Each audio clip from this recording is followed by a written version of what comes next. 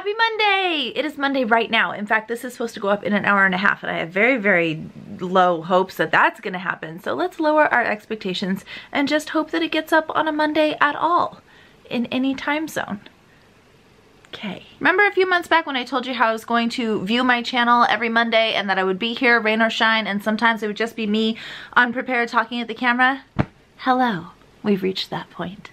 But I do have a really, really good story for you, and I'm just going to let it ramble fall out of my brain, tumbling hither and yon. It might not make all the way sense until I get to the end, just like that sentence didn't, still doesn't. But that's okay, we're just gonna keep plucking along. This is gonna be a lightly edited story time video, and the thing that's funny about this story is I am revealing something that happened when I was vlogging, but chose not to vlog this because I wasn't comfortable enough with myself as a mom yet to share this part of me. But 3 kids in, I am now. I figured this would be a good story time because it's a festive one. Happy holidays! This is a Bits and Clips backstory doozy.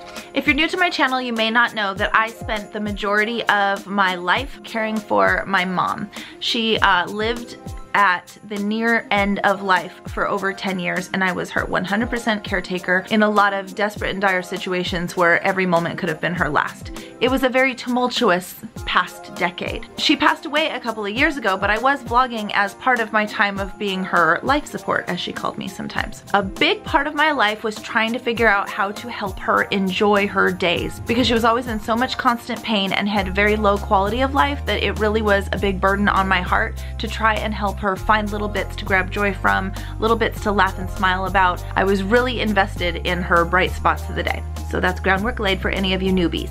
Okay, setting the scene. It is Scarlett's first Christmas. Ryan is working a lot during the holiday season. He's coaching as well. So I am going to go get pictures taken with Santa. I have a very specific Santa that I had wanted to get my kids pictures taken with since I was in high school. My someday children were going to get their pictures taken with this Santa if he was still around and kicking by the time that I had kids.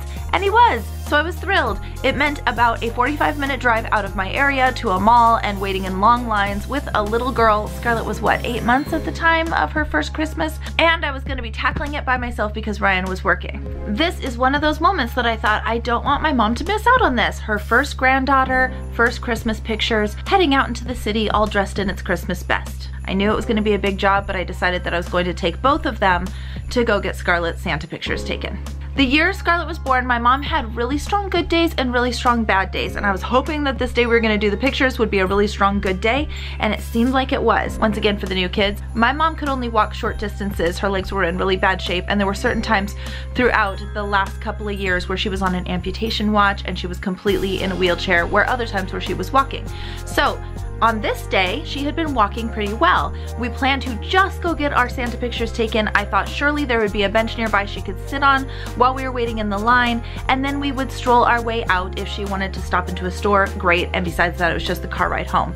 I prepared as much as I could, mostly mentally, and we headed out on our adventure. So we all bundled into the car and we headed over to this mall. It's one where you have to take like a toll bridge and a couple of different freeways to get there. We were invested in finding this Santa. The ride was fun. We did what we do. Me and my mom sang a bunch of silly songs. We put on Christmas carols. We sang loudly. We tried to sing over the baby crying in the back because Scarlett wasn't that fond of car rides. It went well. We got to the mall. We took our time getting in. We had the one destination point, so I held my mom's arm. I put Scarlett in her stroller. Important note for the story. This was my first time using Scarlett's big girl stroller, not with the car seat clipped in, but forward facing, just buckle her in stroller. It had been gifted to us, passed down from another mom who didn't need it anymore. Seemed simple enough, opened right up, put her in it. I realized that it's got a bit of a wobbly wheel. That's okay, one wobbly wheel isn't gonna set me off for my day. But I didn't realize that the wobbly wheel was foreshadowing. I gave my mom my arm and we very slowly, but with her walking and feeling good, made our way into the mall, going from point A to the car to point B, Santa Claus. We window shopped along the way. I pushed the baby, she was fine. I held my mom up, supporting her with my arm, she was fine. She liked looking at all the storefronts. We were having our little bits of joy in the holiday season. We got to the Santa line and it was long, but that's okay, that's what I expected. Set my mom off to the side on a bench, got her set up. I had my hefty diaper bag over my shoulder and my stroller. I was all set up for whatever I was going to need while we were waiting in line, and I felt like leg one of the journey was complete. It did get a little hairy from there. The other other holiday patrons around me were not feeling their bits of Christmas joy. Nobody would let me out of the line to help my mom use the restroom or to let me change my baby's diaper. We worked it all out, but I was a very nervous new mom who was doing a lot of standing nursing and changing her diaper in the stroller, like leaned back and trying to just fuss with everything. So by the time we finally made it up to Santa, we were a little worse for wear, but mostly me. She was still cute. So I plopped her in his lap. My mom weeble wobbled her way out of the bench and over to go stand and see the picture taken. We both smiled at her. Scarlett screamed her head off. That's okay, it's memories. That was a solid 4-hour experience, but we had made it and survived. Now we just needed to leave the mall. And here's where the story really starts. So I now have a sobbing little bundle of wonder wearing her Christmas best, and I have a mom who has been seated in a bench for 4 hours and can no longer walk herself back out from where we are to the car. That's okay. I know that the info desk has wheelchairs that we can borrow, so I request to get one for my mom so that I can get her out to the car, and then I'm just gonna bring it back in while she sits with the baby in the car. That's the plan. We can do it. I can push a stroller full of crying Christmas baby and carry my overpacked diaper bag while pushing a wheelchair out to my car. I mean, it's fine, it'll be fine, it's fine, it's gonna be fine. I think I probably vlogged this day. It was her first Christmas pictures and I was trying to capture all the memories all the time. So there's probably a vlog out there, minus this part, somewhere amongst the bits and clips archives. So here's me still trying to maintain the Christmas joy, singing Christmas carols over the baby's sobs, hoping that it will distract her and make her sing along. My mom, who's obviously struggling, but is trying to keep a happy face for me because she knows I'm trying to salvage all the Christmas joy for all the people and pushing 2 wheeled people through the rest of the mall back to our car, is also singing loudly with me. We are singing loudly and getting noticed, but nobody is offering to help. That's okay, we can manage, we've got this. So this finger's gonna be the stroller, this finger's gonna be the wheelchair. I have lodged them together at the top, but I'm trying to keep the wheels separate so that I can hold on to the outside handles of both and push both of my people through the rest of the halls of the mall. So as we made our way with me pushing both the stroller and the wheelchair pressed together with me leaning at basically a 45-degree angle, sweating my jingle bells off and singing like a crazy person because it was a laugh or cry situation, and my mom and I would always choose to laugh hysterically. Probably why nobody chose to help us. We looked like we were insane. Eventually we abandoned my little like physics science puzzle of trying to press the 2 vehicles together because we just kept getting caught and running into pillars and things. We instead put Scarlett in front of my mom. I would push the wheelchair, she would push the stroller while having it popped back wheelie style. Scarlett still crying, now she's facing the ceiling as she's crying, and continuing to trudge our way through the mall. Every once in a while my mom would point out something in the window going by. Oh look, cute handbag. When we eventually made our way out and we could see the exit in front of us, it was dark outside. But we weren't done yet because we had one short elevator ride to the top of the parking garage structure that I had parked us in, and then we had to get to the very back corner of it. Holiday shopping, remember? It was bustling a couple of hours ago before all of this began. I could tell my mom was holding on by a thread. I think we were a little bit late for her taking her evening medications.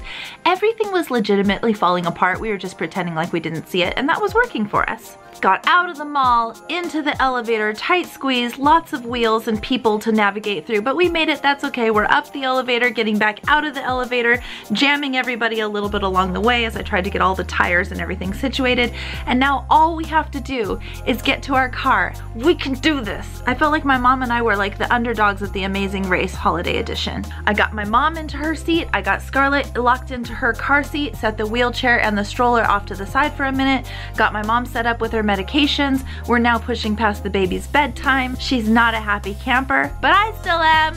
I'm still fine. Don't worry, I'm fine. I'm fine. I bolt back from whence we came with the wheelchair back into the mall, hand it off to a security guard, come back up and take my breath. We're gonna make it. It's gonna be okay. So I get back up to our car and all I have to do is put the stroller away. Remember, I've never used this stroller before. I pushed every button, I turned every lever, I pulled at every strap trying to get this thing to fold up. I am freezing cold, I'm in the rain, my baby is crying in the car, and my mom is absolutely exhausted, and I'm done singing. I want to go home. This was supposed to be the end. There wasn't supposed to be any more hurdles for me to overcome. I was just supposed to go home and have it be a successful end of day. I'm muscling this thing so much, trying to get it to fold back up to fit into my teeny tiny little car, that eventually I am bending the bars without realizing it, just trying to get it to fold, until I have a stroller just sitting in a half broken state and I can't take it anymore. Nobody was around, but I was a scary sight. I couldn't feel my fingers. It sounded like a Venus and Serena Williams tennis match was going on with all of the grunts. Jingle bells had been replaced with expletives flying out of my face, and I was beating this thing to the ground. Everybody has a breaking point. I was sweating from the epic mall journey that we had just completed. I'm shivering because it's so cold outside and it's doing the little spitty Seattle rain thing. It's dark and I'm alone with vulnerable people and I just want to go home. The stroller became my enemy that night, and so I made some choices.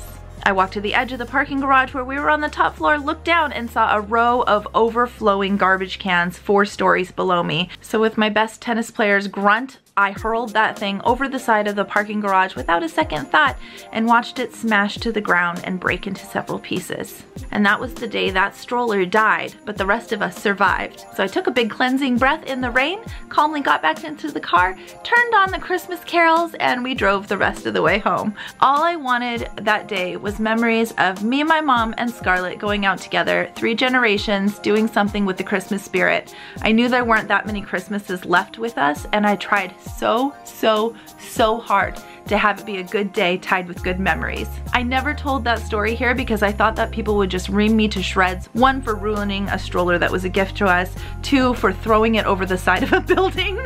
I mean, surely not everybody's gonna be happy with me that I did that. But when I look back now, all these years later, I think I remember so much more of that day than just going to get Christmas pictures with my baby and my mom. And because of the integral part that dumb stroller played in my whole day, making everything so much more difficult for us, I appreciate it even more. That was the day that Bits and Clips broke, and was a little better off for it, I think. And I like that it was unspoken between me and my mom, and we just continued on with our Christmas carols. It was like a holiday Thelma and Louise moment, but the only thing that had to go off the cliff was the stroller. It was a good day. Anybody else have a haggard holiday story to tell? Let me know in the comments. I've got a weekly bit for you next week, so look forward to that. Make sure you hit thumbs up, subscribe, hit the notifications, and I'll see you next Monday.